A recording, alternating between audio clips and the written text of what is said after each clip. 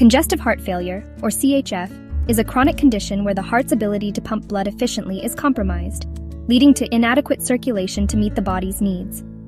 This inefficiency results in blood backing up in the veins, causing fluid accumulation in tissues, a phenomenon referred to as congestion. Causes. CHF often develops after other conditions have damaged or weakened the heart. Common causes include coronary artery disease, heart attacks, high blood pressure, heart valve disease, and cardiomyopathy, which is a disease of the heart muscle. Symptoms. The symptoms of CHF can vary depending on which side of the heart is affected and the stage of the condition.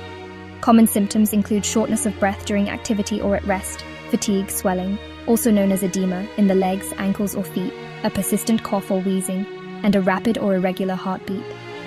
It's important to note that symptoms may be subtle in the early stages and can be mistaken for other conditions.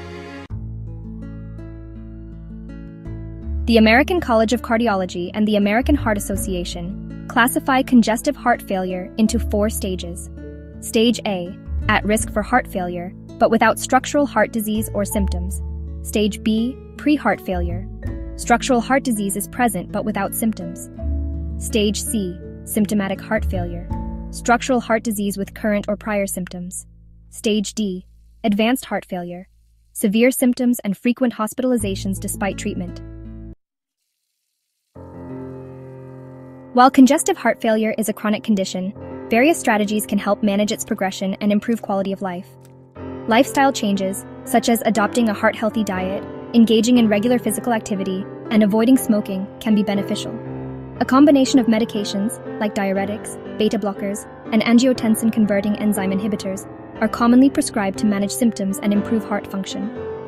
In certain cases, devices like pacemakers or implantable cardioverter defibrillators may be recommended to regulate heart rhythm and prevent sudden cardiac death. Early diagnosis and ongoing management are crucial in slowing the progression of congestive heart failure and enhancing patient outcomes. If you or someone you know is experiencing symptoms, it's important to consult a healthcare provider for evaluation and personalized treatment planning. Please subscribe, follow, share, like, and comment on Dr. Wise Network and Dr. Wise Health Network on YouTube, Facebook, and Instagram.